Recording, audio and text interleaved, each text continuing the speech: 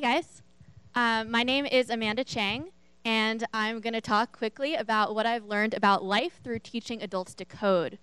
So the other day, I was going through some old blog posts, and I found this one that I wrote when I was 23, which, contrary to popular belief, was 3 years ago, not 5 years in the future. And at this time, I was teaching at a coding boot camp, which I am a big proponent of coding boot camps. And I think in order to understand why these lessons were so important to me, I'm going to take a tangent or go on a tangent and talk about what I was doing before, and then come back to these lessons, which I'm sure you guys are all anxiously awaiting. So, unlike many of you guys, I was not a computer science major. I was a theater major, which is close. That blob on the right is me. It's a really low-quality photo. And after college, I pursued lighting design for theater. So my first job was working at a summer camp. And the director of the camp every year had some counselor who, for no particular reason, she just didn't like and made their life very difficult. Luckily for me, that was me. I'm still not sure why she didn't like me. I think it had something to do with unrealistic expectations on her end.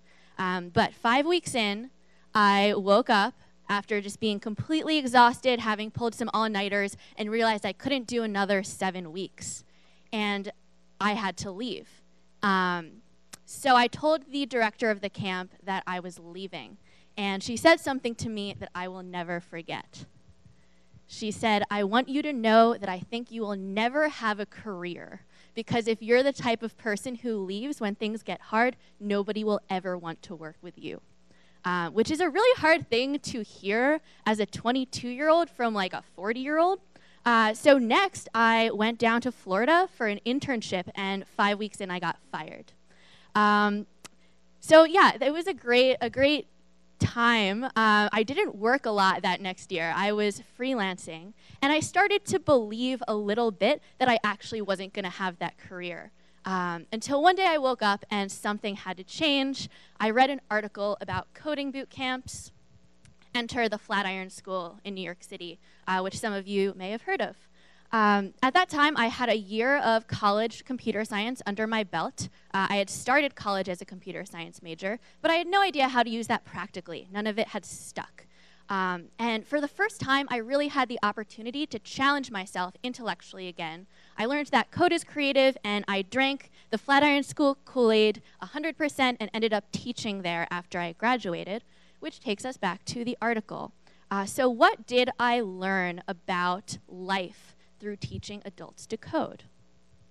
First of all, I learned that being a beginner takes courage. I taught almost 100 students, which in a range of people who left their jobs. And every day was a reminder that the best things in life come from hard work and struggle. If you're not struggling, you're actually not learning. But there was another thing, and there's another thing that is, really great for your mental health about being a beginner. And that's this idea of being good. We really like being good as adults. But when we're a beginner, we don't have to think about being good, because as a beginner, nobody is good. And also, nobody is bad, right?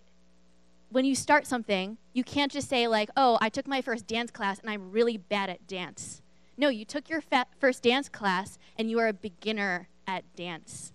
You have not had the time to figure out whether you are good or bad yet. And realizing this allowed me to start playing ultimate frisbee after I started teaching.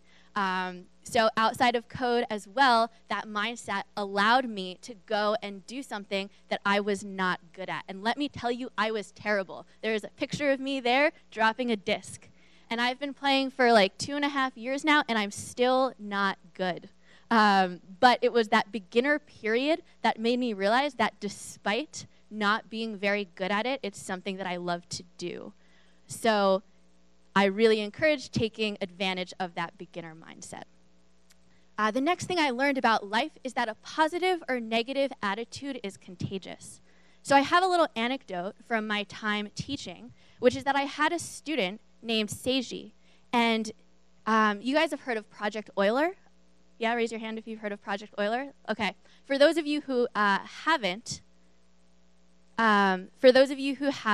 then Seiji set up a club called Club Euler to meet at 8:30 every morning to do puzzles. So not only were they learning from 9 to 6, they were also meeting half an hour early.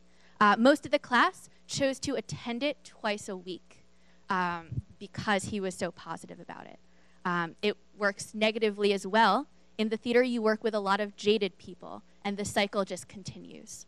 How this applies to working in development, at my current job, I'm lucky to not be stressed out a lot of the time.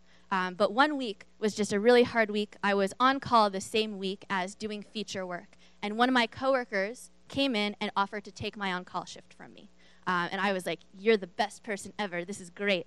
And a few weeks later, he needed me to work late to get a deploy out. And it was easy to agree to do that because he had done something positive for me. And the last lesson here is that there's always more to learn. When I was working in theater, a more experienced designer gave me some advice, which is to be a sponge. And in development, you can learn anything. You don't need anybody else to be there, right? In theater, I couldn't make new theater unless I had a team, unless I got hired. In development, you can learn a new language just from your computer whenever you want. I've recently started playing with processing. It's really fun. I can make the bunny move from the bottom of the screen to the top of the screen, and it makes me feel really accomplished. So, in conclusion, this is a quote from the original blog post from 2014. All in all, I'm thrilled that my first full-time job demonstrates how important it is to strive for happiness, your own and that of the people around you.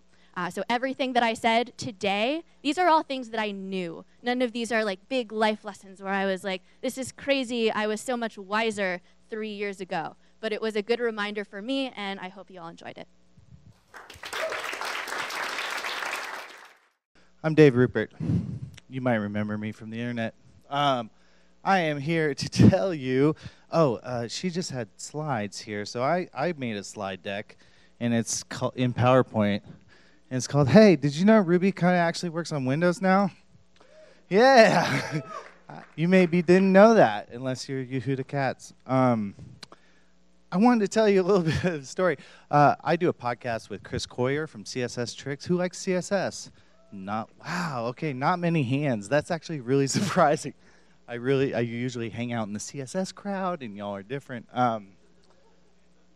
a podcast about front-end web design and development, and we were looking at our stats for this podcast. It's like 16,000 listeners, and I went to the website, did the Google Analytics, and I was like, well, who does what? And I was surprised to see the demographic between Windows and Mac was 50-50. And I was just like, oh, wow, that's unexpected, because when I come to things like this, Macintosh, like everywhere, just a sea of glowing apples. And that's okay, that's fine. But we're an advice podcast, which isn't, I don't know, advice. Anyway, those are so dangerous, especially with two white dudes. So we're an advice podcast, but people would be like, write in and be like, how do I do this? That my designers want me to do this thing in Sketch, and our advice was always kind of like, well, buy a Mac, and that's like good advice, it's good business advice probably if like you're doing a lot of sketch work, but it's bad advice if, I don't know, you live in like a country where that is like 12 months of working, like to save up like $3,000 something for an aluminum laptop when you can get like a Windows laptop for like $200. So anyway, so I did a stunt on the podcast where I switched to Windows for a year, and it was like, whoa, what did I get myself into? And Ray Bingo from Microsoft sent me out a laptop, a Surface, and he was like, here, try this out for a whole year. And I was like, all right, let's go. And I installed it, set it up, and then I was like doing a website in Ruby, a Rails project, and I went to like do the Rails project, and nothing. Didn't work at all. The Nokogiri gem had been broken since January, and it was like September.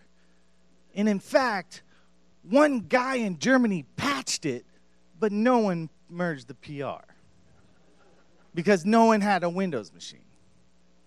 Yikes. And then you like go back and you're like, why is Ruby like this? And there's like a video of DHH going, Windows is stupid and it's never going to succeed and it's dead. And you're like, that's probably why. That was my great DHH impression. Is he still around? I don't know. All right. So it was really bad, and like I even got on like Skype calls with Scott Hanselman. He's like a very popular .NET open source developer, and like we just sat there and gem installed things and watched it break for like 2 hours. We were just like, gem installed this, and you're like, oh, okay. All right, let's try it again and like compile the MRI ourselves and stuff like that, and it just didn't work. And then like 3-4-ish months later, I'm not saying it's because of me per se, but Microsoft made a very exciting announcement that they are now offering Linux, a Linux subsystem on Windows. Has anyone played with this? Is this all right? Yes. Okay. It's very exciting. And at first you're like, yeah, that's fake, right? Like there's a Linux on a Windows, and it's true. They hired Canonical, who's like they make Ubuntu, and Canonical like came in and somehow patched this system into like native window functions and things like that, and it works, and I use it every day, and it's awesome. And I'm here to show you how that kind of works. Is that okay? You guys want to see how it works? All right. 1 minute. Holy God, let's go. So you go to the Windows Store, the Microsoft Store, and then you type Ubuntu. Okay, no one knows how to spell it. You get Ubuntu as an app.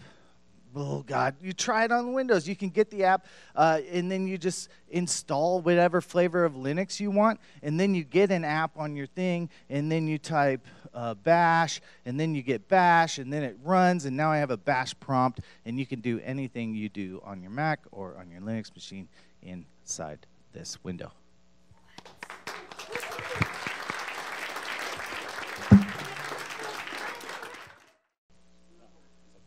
All right, great. Hi, I'm Jordan.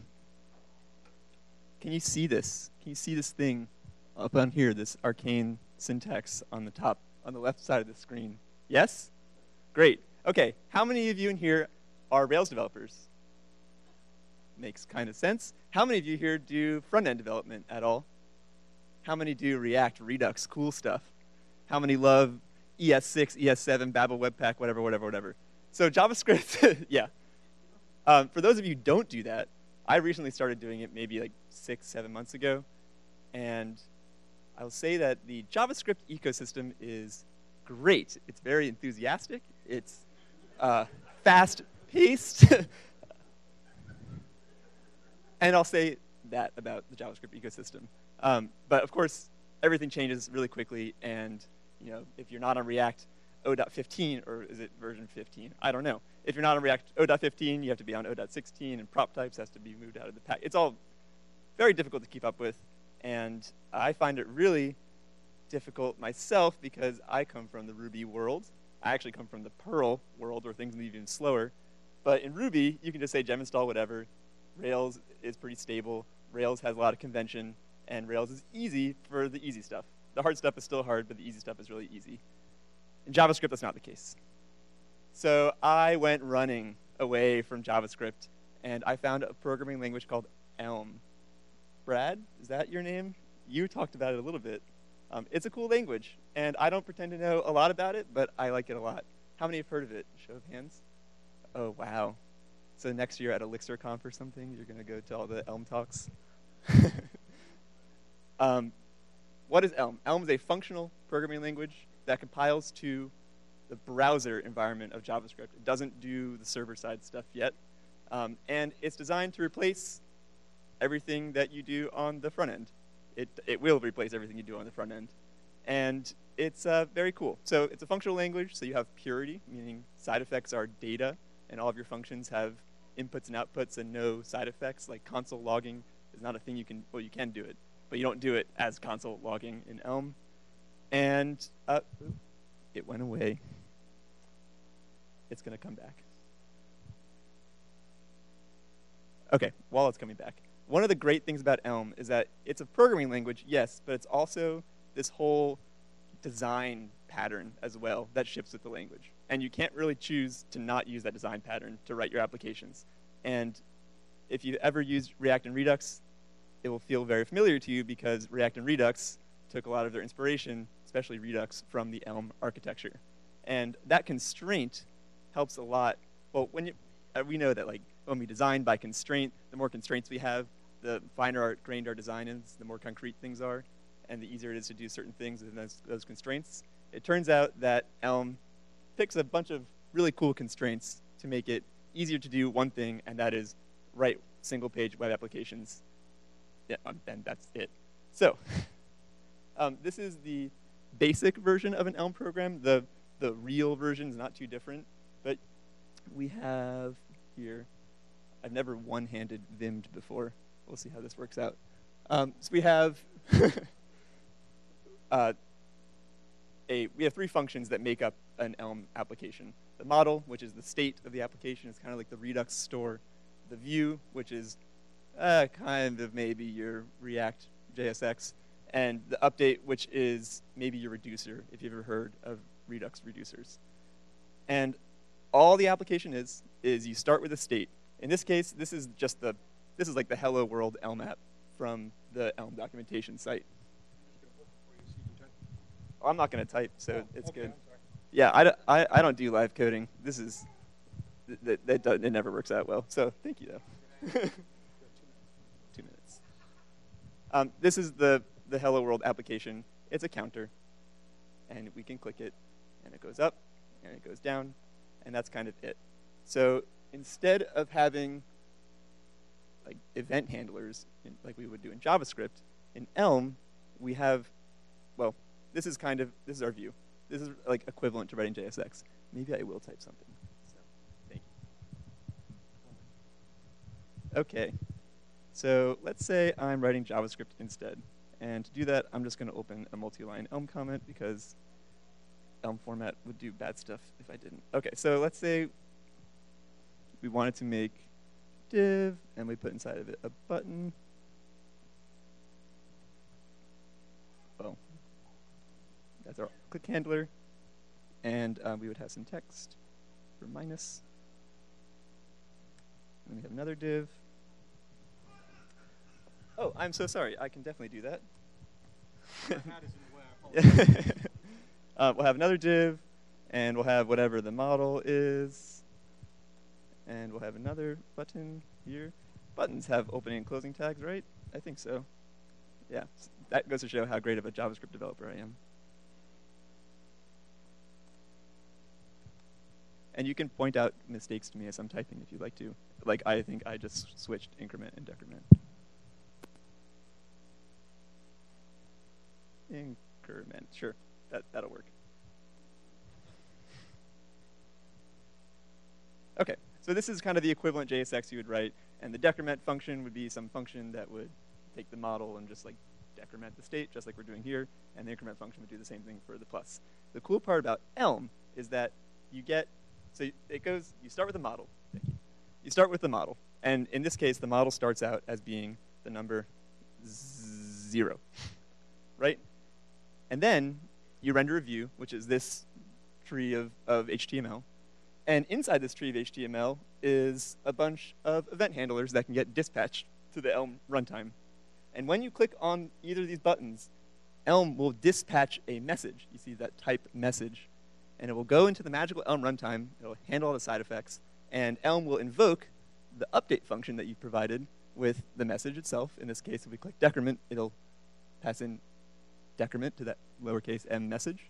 And model will be, well, the current state is 0. Well, the current state here is -3, but the current state is 0. And when I say decrement, it will invoke update with decrement and 0. And then we go into this case statement, and we pattern match on decrement, and then we return a new version of the model. We don't mutate the model. We return a new version of it because in functional programming languages, you have immutable data.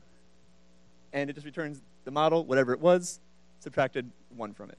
And then that gets invoked with your view function, or your view function is invoked with that new model again, and you get your new state. So it's all one directional. Of course, we've gone from like the Polymer 1 and Angular 1 land of two-way data binding, and everyone realized that one-way data binding was better.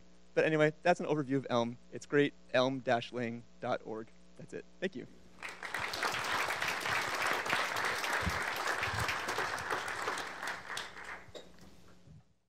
Thank you. Hey, so my name is Nick, and I like to give disaster talks, so this, of course, is one of those. I'm going to tell you about Cockcroft's Folly, which is my favorite British nuclear disaster because it's the only one, really. So after World War II, this guy, Sir Winston Churchill, decided that the UK needed to be a nuclear power. They needed a nuclear weapon to remain relevant on the stage of world affairs. And the United States was only willing to share nuclear technology with nations that had already developed a bomb on their own. The reason for this is the US wanted to prevent proliferation. You see how well that's worked out. Despite British scientists being part of the Manhattan Project and actually working to develop a nuclear weapon in the United States, the US still wouldn't share intelligence with them. So Churchill and other people in the British government gathered British scientists together who had been part of the Manhattan Project and asked them to build a bomb. Well, to build a nuclear weapon, you needed fissile material. And so they decided to skip uranium and go straight to plutonium. And in order to get plutonium, they had to build a nuclear reactor. So their scientists, having been exposed to the Hanford B nuclear reactor in Hanford, Washington, or in Richland, Washington, excuse me, decided to build a reactor based on that. And that reactor is actually one that produced a lot of the plutonium the US used during the Manhattan Project. There's one key difference, though. Hanford B was a water-cooled reactor.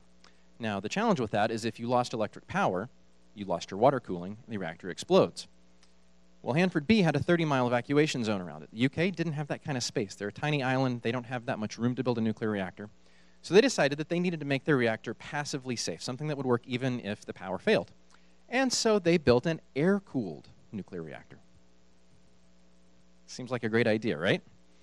You can see lots of little holes in the picture here. That's actually where they would put nuclear fuel into the face of the reactor. They would load it with uranium. And the way it worked is you would put these canisters in the face, push it through the core over a period of time, like a month, 2 months. And as these fuel cylinders passed through the core, they would become more and more, a higher and higher percentage of plutonium. Eventually, they'd get pushed out the back of the reactor in this channel of water and flow out the other end to a plant that would extract the plutonium out of them and send it on into the weapons program. And to cool the reactor, there was air forced through it by these big fans. And if the big fans failed, the genius of this design, at least in the scientists' eyes, is that it would still cool itself by convection. There would be hot air still rising up this chimney that would pull air into the reactor and keep it cool. There is a slight problem with that, though. Terence Price, one of the physicists on the project, theorized that a fuel canister could theoretically fall out the back face of this reactor, crack open, and release all sorts of nasty stuff into the atmosphere. And if that happened, it would pollute a large portion of the British countryside along with the Irish Sea.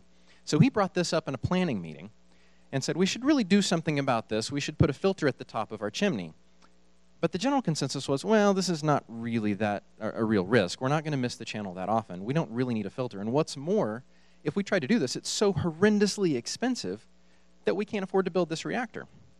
And that's where they left it. It was considered so expensive, it didn't even get recorded in the notes from the meeting that he brought it up in. It was so unrealistic. And that's where things stood until this gentleman, Sir John Cockcroft, the director of the program, heard about the situation. Now, he fully understood the risks that Terence Price raised, and he personally insisted that they install a high-performance filter at the top of their chimney. And those filters became known throughout the project as Cockcroft's Folly, because everybody knew they weren't going to need these filters. That's foreshadowing. Now, the interesting thing about this reactor is it used graphite as a moderator. Now, when I say moderator, the way nuclear chain reactions work is they throw neutrons around, and neutrons fly into other uranium atoms, and that causes more neutrons to be released, and it's a self-sustaining cycle that releases heat. Well, the problem is those neutrons fly off so fast that unless you slow them down, they're not going to hit anything. They're just going to fly off into space and not cause a chain reaction. So you layer the uranium in there with graphite, which slows the neutrons down, and that allows the chain reaction to sustain itself. There's one problem with using graphite as a moderator, though. When you bombard it with neutrons over a long period of time, eventually the crystalline structure of graphite gets all out of whack, and it builds up what's called Wigner energy. Wigner energy is huge potential energy that will eventually release itself as a burst of heat. Well, the way that you combat this in a nuclear reactor is you have to heat the graphite up enough that it becomes plastic, and this crystalline structure will snap back into place. And so they'd done this several times. It was a routine part of operating this particular reactor. So on October 7th, 1957, when they noticed that the reactor about 6 years in was running hotter than they expected it to, it was just a sign that there was Wigner energy built up, and so they needed to do an annealing cycle to get the graphite to snap back into its lattice structure. As they heated the pile, though, they noticed that the temperature of the pile began falling everywhere except for fuel channel 2053, not the even heating that they would have expected during an annealing cycle. So at the end of the cycle, once the reactor cooled back off, they came to the conclusion that, oh, well, the reactor hasn't actually annealed. We need to do another annealing cycle. And so they started it back up. This time, the temperature rose across the pile exactly as they expected, but then at the end of the annealing cycle, the temperature kept on rising. Well, they needed to cool the core down, so they turned the ventilation fans up to full and started blowing as much air through this reactor as they could. Well, about that time, the radiation alarms in the chimney started going off.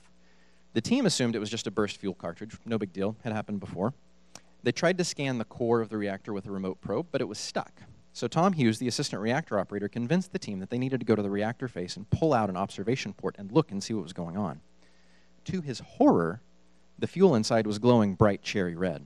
So at this time, Tom Toohey, the director of the reactor, climbs up to the top of the pile, looks over the back, and can clearly see fire coming out the back of the reactor core. Not a good situation. It turned out that the anomalous heating that they saw in fuel channel 2053 wasn't annealing after all. It was a burst fuel cartridge that had caught on fire and was burning hot enough to ignite the normally inflammable graphite moderator. It turns out when they had turned up the fan to cool down the core, all they had done was fed this fire and allowed it to really catch. It was burning really good at this point.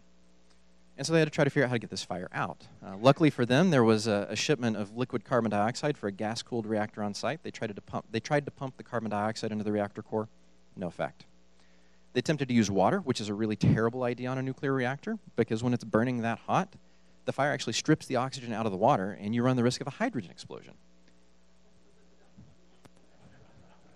That still didn't get the fire put out. So finally, after the core had been burning literally for 4 days, they evacuate everybody from the site except for the fire chief and the site manager, and they turn off these big fans. They turn off the only means they have of cooling down this reactor core. Slowly but surely, the core temperature begins to drop. They go back to the reactor face and try to pull the viewport out, and they can't because the fire is trying to get oxygen from wherever it can so that it's sucking that viewport seal in tightly. They finally started decommissioning this reactor last summer. This is one of the fuel cartridges, and you can see that telltale yellow at the top. That is uranium oxide. So there were fuel cells like this throughout the reactor that are burst, and it ruptured, melted, all the way through the core. Had it not been for John Cockcroft and his folly, the stuff that burned out of those fuel canisters would have been scattered throughout the English countryside. Instead, it's all entombed inside this reactor. It was so toxic, they literally let it sit 60 years before they started trying to clean it up. Building software, especially something brand new, is a lot like how these early nuclear reactors were built. They needed plutonium, and they needed it now, just like you need to ship software, and you need to ship software right now. I've noticed in my time in software that software engineers fall into two buckets, pragmatists and idealists. The pragmatists are wired to get the job done. They're almost always comfortable taking on technical debt to get the job done faster and get working software out the door. Idealists, on the other hand, want to build properly engineered systems. They're the ones that will fight for more time to build it right. And guess what? They're both right. Every team needs a mix of idealists and pragmatists. Had the Windscale team not had a couple of idealists in Terrence Price and John Cockcroft, the reactor would have gone online without a filter at the top of the chimney, and it would have irradiated a big chunk of the British countryside.